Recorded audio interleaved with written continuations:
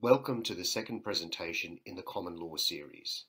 In this presentation, I will be covering defences against the dark arts, how you can set yourself up to be resilient to attacks from the government, their cronies and their agents. As usual, there is a disclaimer. This is not advice, but purely for educational purposes. It is as much of a learning experience for me as it is for you, and all I am doing is passing on what I have learned and am learning. I do not hold any law degrees, law certifications, or law qualifications. Whilst all care has been taken to provide accurate information, it cannot be guaranteed. Testing of common law has been done with the police and in the courts. However, not all cases have been successful, as the words and processes used can sometimes trip you up. Now for a recap of common law. There are three systems of law operating in parallel in Australia at the moment. There is natural law, which is the laws endowed with us by our Creator. In the Australian legal system, the Creator is known as Almighty God. Our Creator granted us inalienable rights. The codification of these inalienable rights is common law. It is the law of the land and soil jurisdiction and is based on local judgments handed down by judges over centuries. We inherited this from England. It requires you to stand as a living man or a living woman in knowledge and responsibility. The third system is Roman civil law, also known as government law or state law. It is admiralty or maritime law or law of the sea. It is also the law of the dead or corpus juris. The terms they use are legal, not lawful. It also presumes that you're a subject of the state, and then you consent to this by your silence or your submission. Our inalienable rights are given up to assume the rights granted or taken away by the state, if you fall under their jurisdiction. We exchange with them using contracts. Sometimes the contracts are known and sometimes they're not. It is a racket, also inland piracy. There is a hierarchy of jurisdictions. At the top is the Creator, or Almighty God. Interestingly, that God is a legal term for grantor of dominion. Under the Creator, we have the natural person, also known as the living man or the living woman. Under that, we have all the artificial constructs, which are governments and trusts. And if you fall under government jurisdiction, you are a subject, which includes corporations, citizens, person, and your name in capital letters. The government is brought into existence by a document. This is no different from any other corporation. They are incorporated bodies or fictional or dead bodies. To interface with this dead body or corporation, you also need to become a corporation. This is done by creating your legal fiction, also known as Strawman, and there's a trust set up for you called a Statute QV trust. It's a trust for those who are presumed to be lost at sea. Under the state law system, you are presumed dead or lost at sea when you are registered for birth, and a legal fictional corporation is created for you. Your name in capital letters, or capitis diminutio maximus, is your corporation. It brings you under the jurisdiction of the government corporation.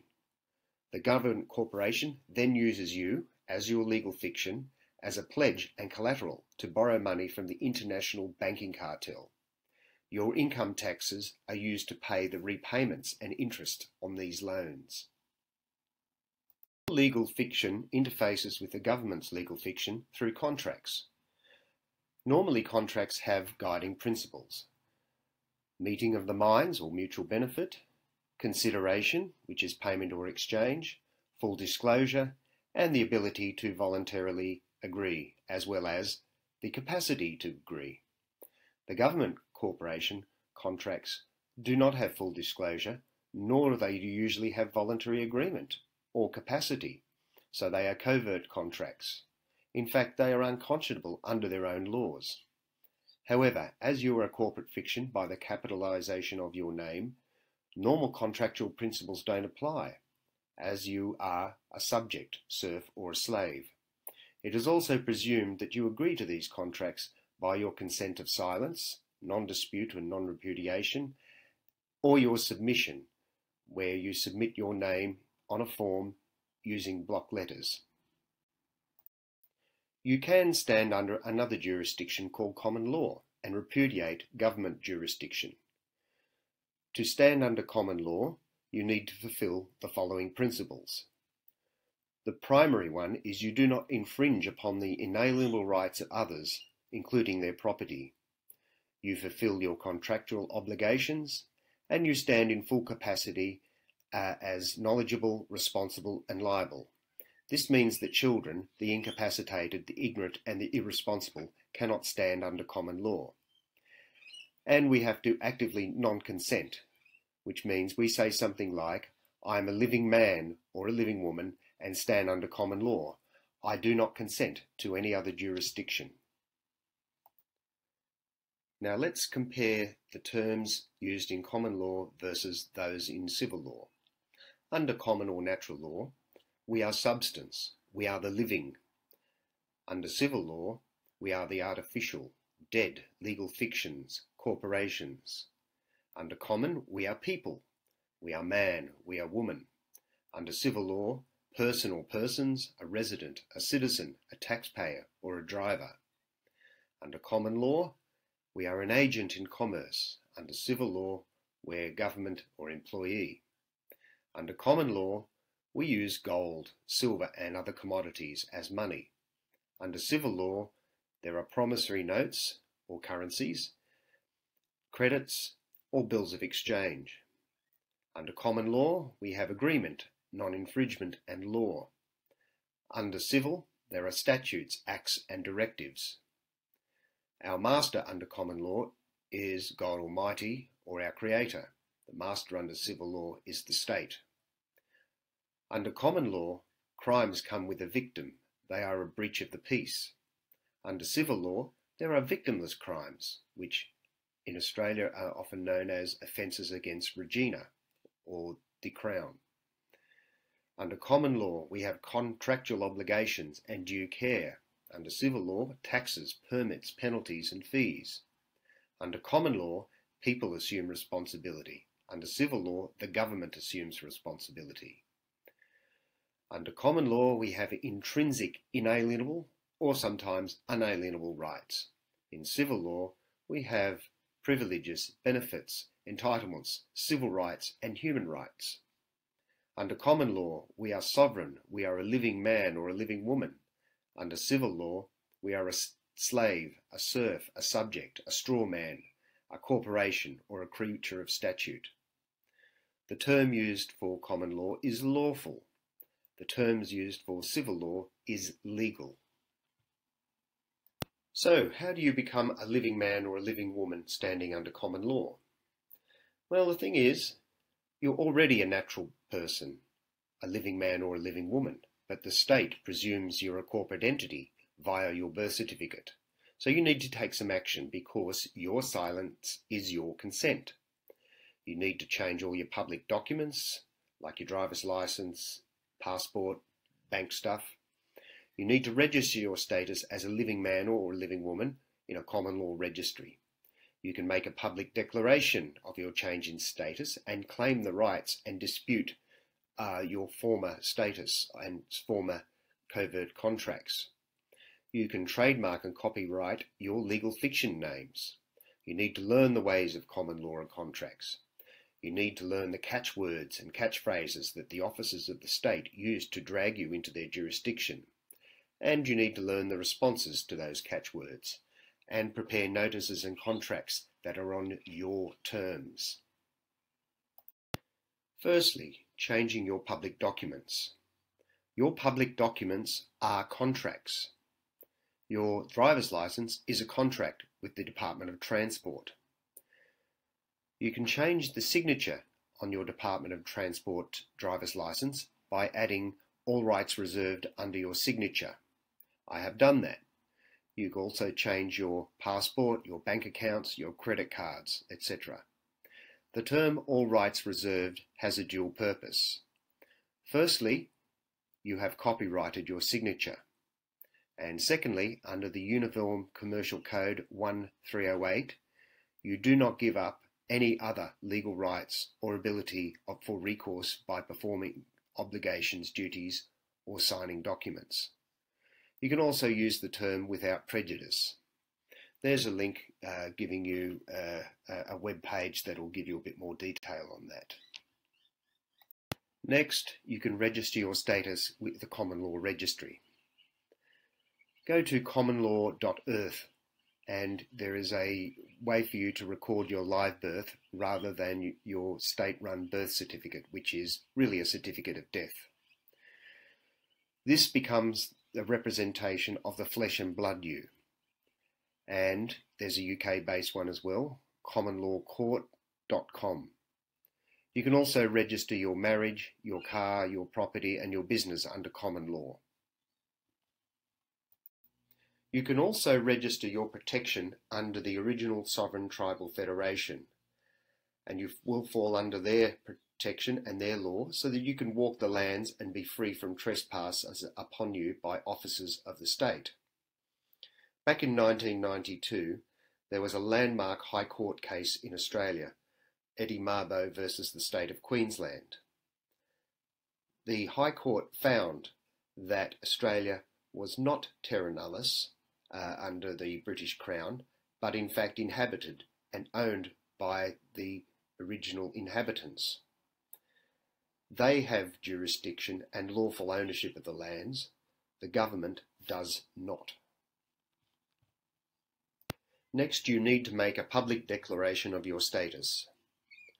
Create an affidavit of status as a living man or a living woman, with all your rights listed and all your repudiations. You need to give the respondents to your affidavits some time to rebut that. They need to rebut in substance and in fact. You need to have your affidavits witnessed by a public notary.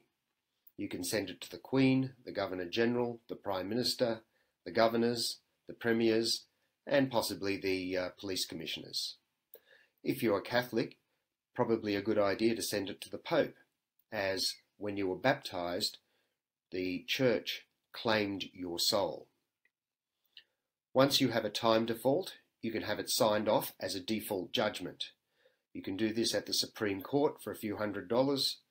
You can get it done at the common law courts and or by 2JPs. 2JPs apparently have the same authority as a Supreme Court Justice. Once you've done this, you are now no longer a legal fiction, a corporate subject, lost at sea or presumed dead. You are now recognised as a living man and or a living woman.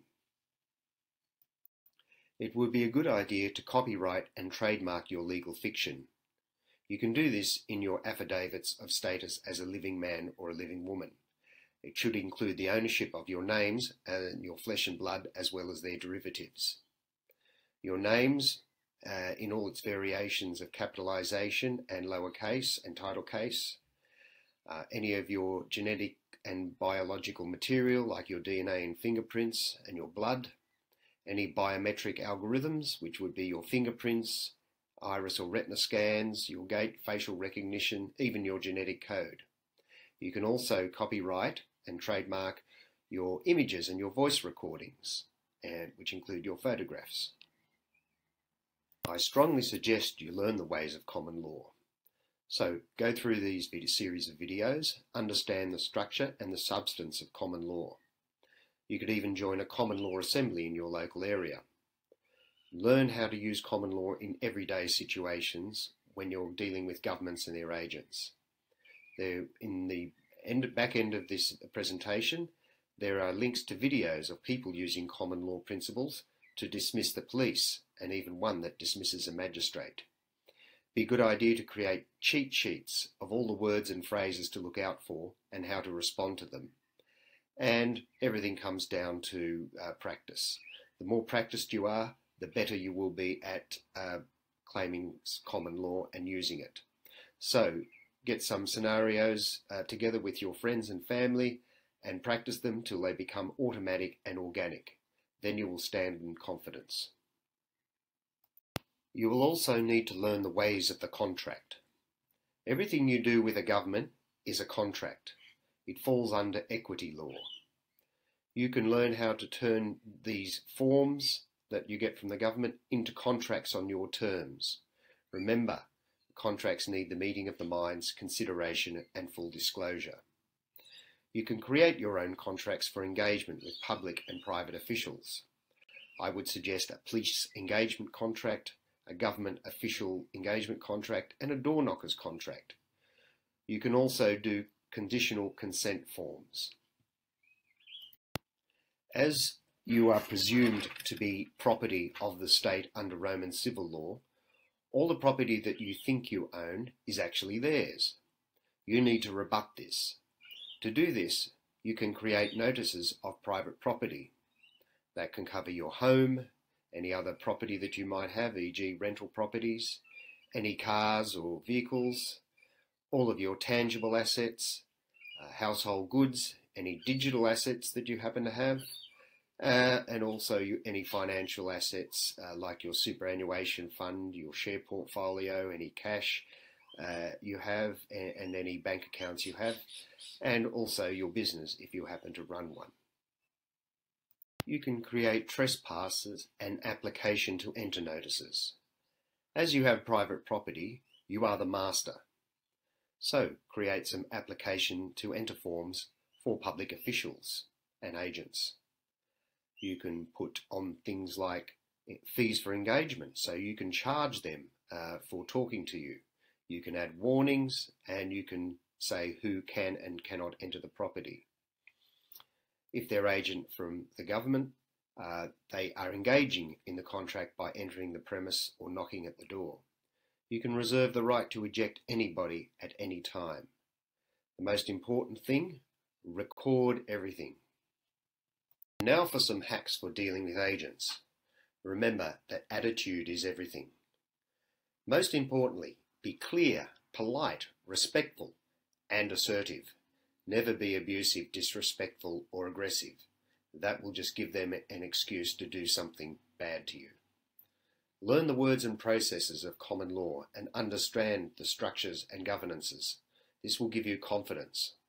Stand straight and look them in the eye.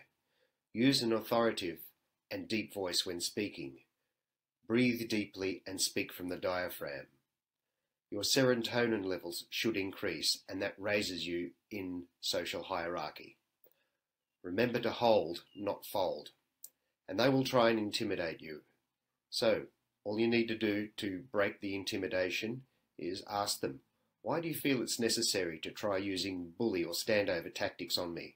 That's the behaviour of thugs, criminals, Nazis, and 12-year-old children. Is that really you?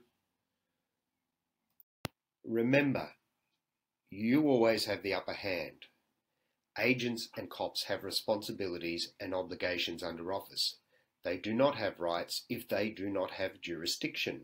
You have all the rights, and you can flip in and out of their jurisdiction when it suits you.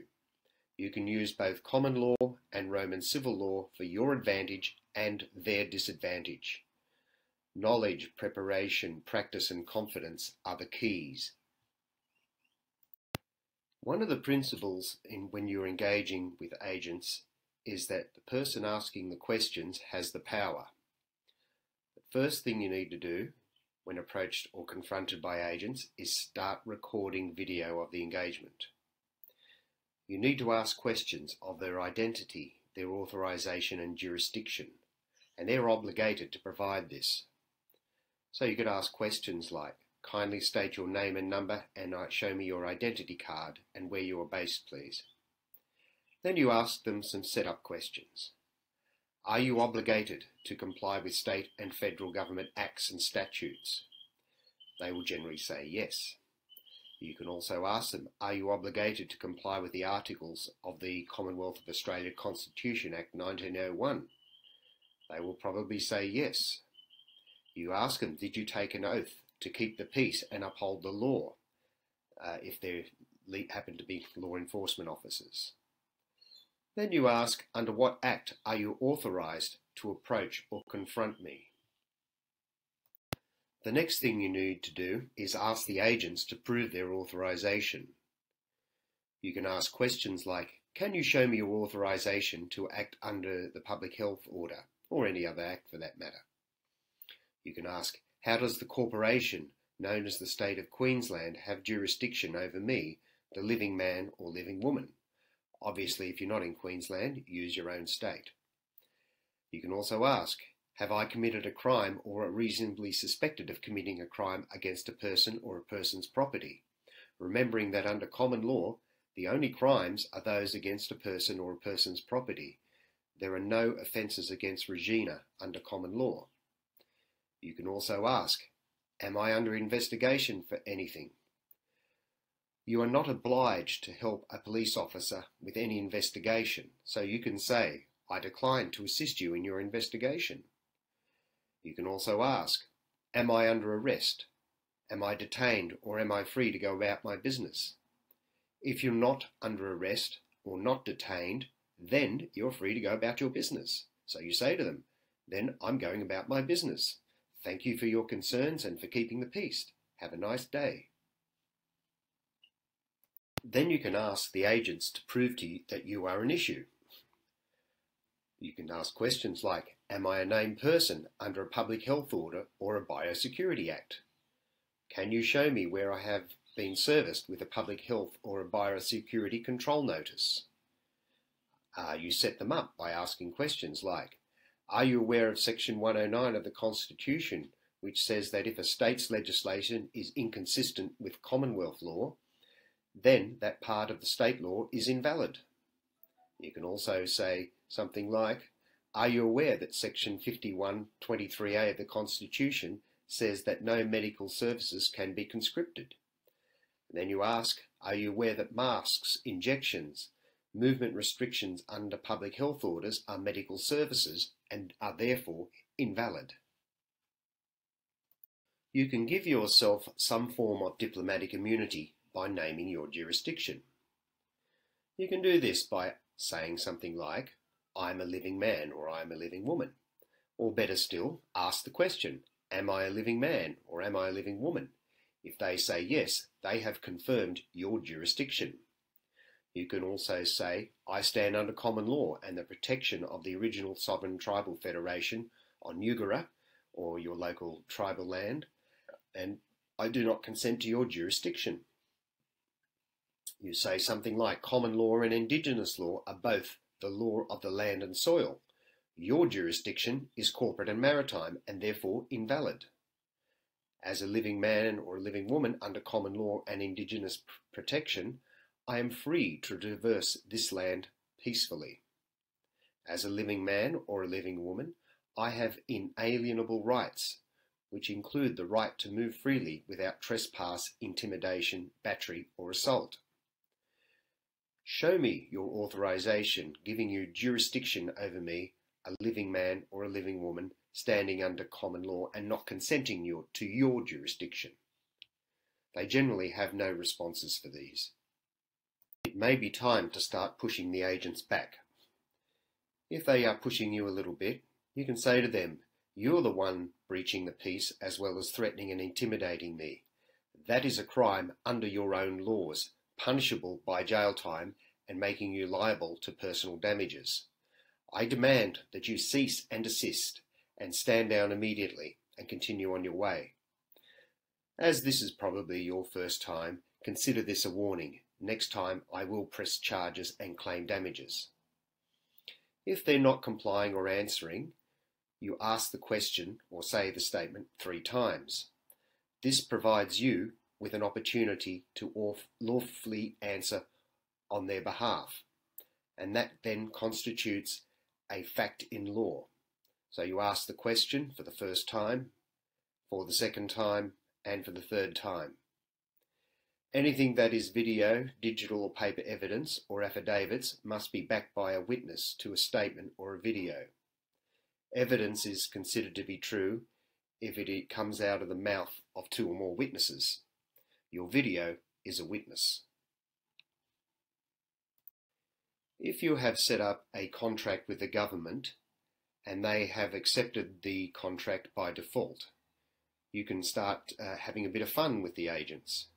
So if a cop approaches you, you can say, Well, I'm happy to chat with you today, but to be fair, you should be aware that I have a standing contract with the police and the government, which includes any fees for any engagement, obstruction and/or detainment. My fees are 30 ounces of 99.99% pure silver coins per 15 minutes in 15-minute increments and per engaging and detaining officer. Your active engagement with me triggers performance under this contract. The clock starts now. I'm sure your superiors will be pleased when they receive the bill, especially as you've now been notified. Are you really up for a right royal bollocking?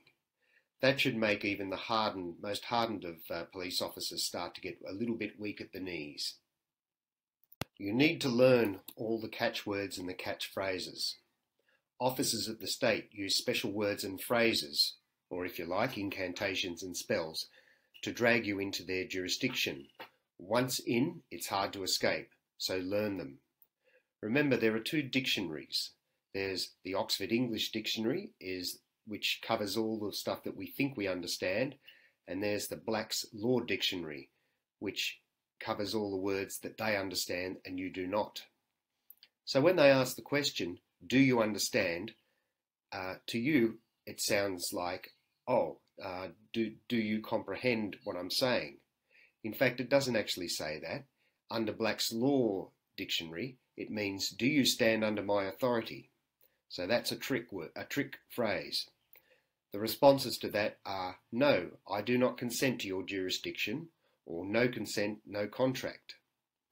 And if they're after your name, date of birth and address, you can say, I do not consent to give you my name, date of birth or address.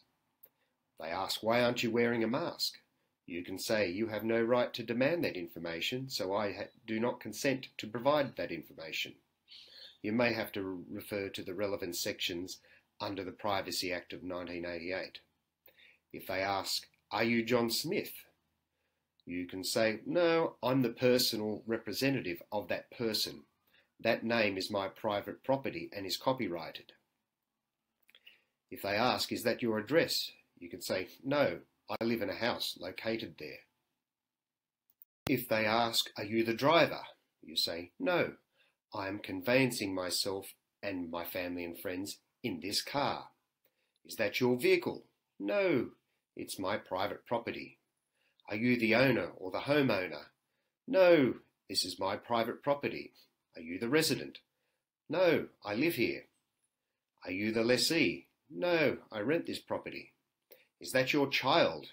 No, he or she is my property, or he or she is my offspring. Is that your husband or your wife?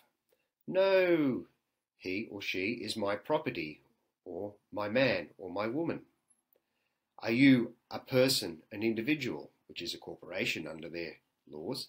No, I'm a living man, or I'm a living woman. Are you a human being? No, I'm a living man or a living woman. Under Black's law, the definition of a human is a monster or a half-breed, so be careful of that one. If you are obliged to provide your particulars to a police officer, always start with saying that I am under duress. Your name, you start with, I am a living man or a living woman known as John of the family Smith. Your address, I inhabit the house at 1313 Mockingbird Lane in the town of Mockingbird Heights in the state commonly known as Queensland in the landmass known as Australia. For your date of birth, let's say 1st of January 1980, to the best of my knowledge. I don't remember the day specifically, but that's what my parents told me, which is obviously hearsay. Writing your address officially. You write your name with a little copyright symbol afterwards. Your address will be care of wherever you want your mail to be sent to, whether it's a post office box or your street address. And the suburb is Mockingbird Heights, the state, Queens-land or Queensland State or New South Wales State. And when you put the postcode in, put near, say 4919, with little square brackets around it. And if you need to put Australia, you say Australia continent. If you happen to be detained or arrested, make sure you say no consent, I do not consent, or no consent, no contract, or all of the above.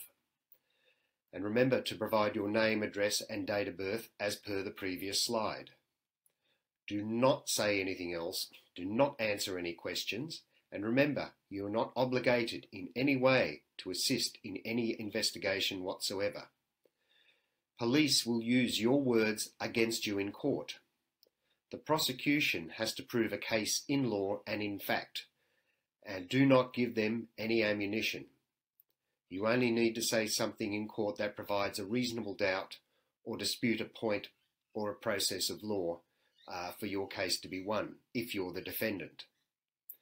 To render any statement inadmissible or a contract that unenforceable, sign or write without prejudice and all rights reserved above and below your signature. And make sure you put under duress in square brackets after your signature. It will invalidate any statement that you make.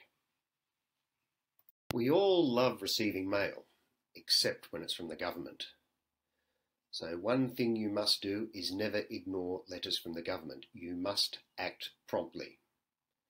If you receive a letter and you don't want it, and it's addressed to the resident or another unspecified person, which happens with census documents, for instance, or it's addressed to your name in capital letters in a windowed envelope, or there's no evidence of the sender's name, you can return it, but make sure you write on it, unclaimed, no consent equals no contract, return to sender for cause without dishonour. Now, word of caution, you may want to deal with renewals and fines differently, so your licence renewal. Remember, silence is considered a defaulted or consent. And if you've got, it's complicated, maybe you can ask for an extension of time. They will usually grant that.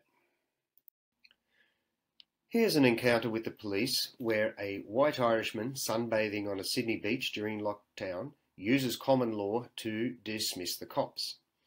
Unfortunately, I cannot show the video in this presentation as for some reason there's way too much echo and it becomes a little garbled. What you can click on the link below on YouTube, have a look for yourself, and look out for all the catchwords and the responses. The police open by asking for his identity because he's under suspicion of committing an offence, which is an investigation. And as you've heard before, you are not obliged to help an officer in an investigation, which includes providing your identity. The Irishman talks about how common law overrides a public health order and that he has inalienable rights under common law and that the police may be committing an offence. He says that no ID is required unless an offence has been committed, which it hasn't because it's only under investigation. He's not consenting, and he even offers to contract with the police for a fee. They start backing down around that point, and because they know that it would cost them a lot of money. And at the end, the police pull out the "Do you understand the Public Health Order Act?" card, which translates to "Do you stand under my authority under the Public Health Order Act?" So have a look, watch it a few times perhaps. It is a really good learning process. And here we have a few links of common law in action.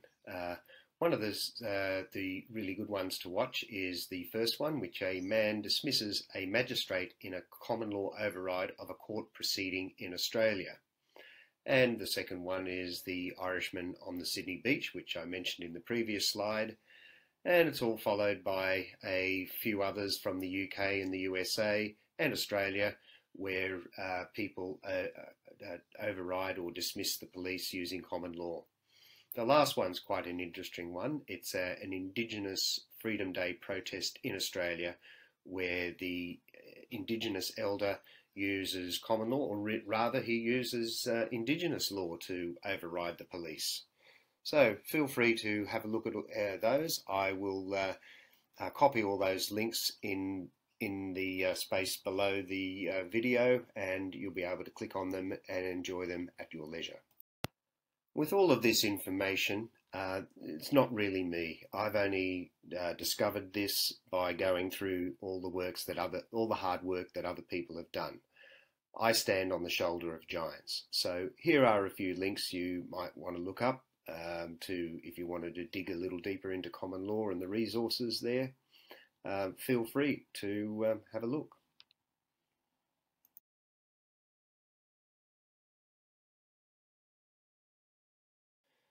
Well, that's about all I have in this particular episode of the Common Law series. If you have any questions, feel free to contact me on the link below, and I'll answer to the best of my capability. Cheerio, and thanks for watching.